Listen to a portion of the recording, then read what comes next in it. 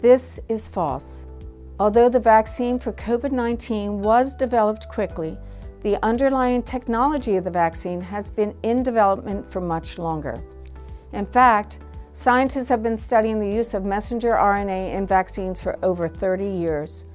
Once the COVID-19 virus emerged, they were able to apply years and years of this research to create a COVID vaccine.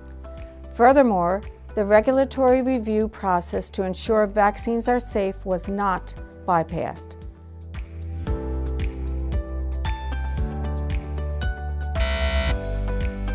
This is false.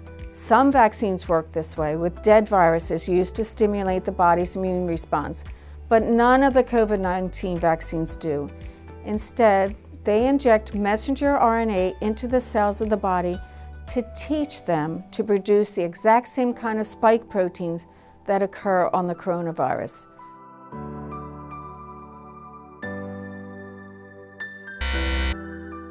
This is false. The messenger RNA is absorbed by the cells, but it cannot penetrate the cell's nucleus and interact with its DNA.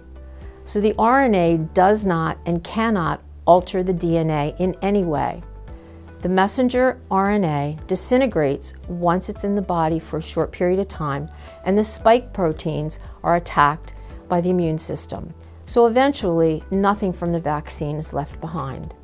In fact, the messenger RNA breaks down so quickly, it has to be kept in very cold storage.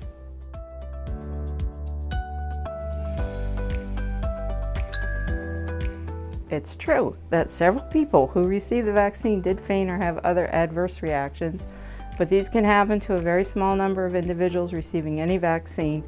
And it's worth pointing out that a number of stories of nurses fainting and then dying from the vaccine are circulating on social media, but all of them have been proven to be false.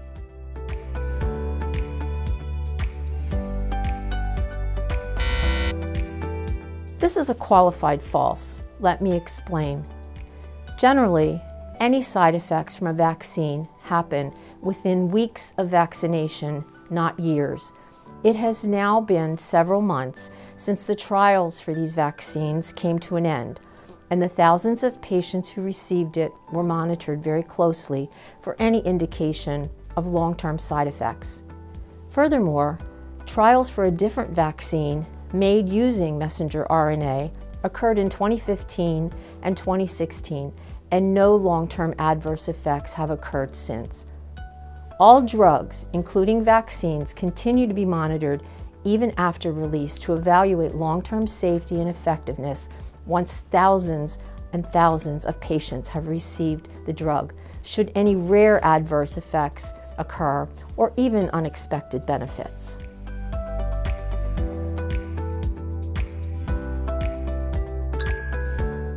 This cannot be emphasized enough.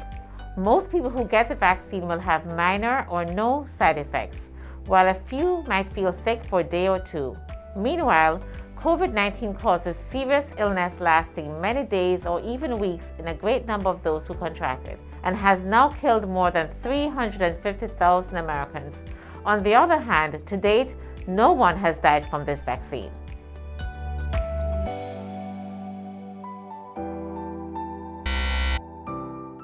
People who had COVID-19 should get the vaccine after they've recovered. The vaccine trials included people who were previously infected with COVID, and the vaccine was found to be safe for them. Because we do not know how long the antibodies will last after the infection, the vaccine can be beneficial in boosting a person's existing immunity.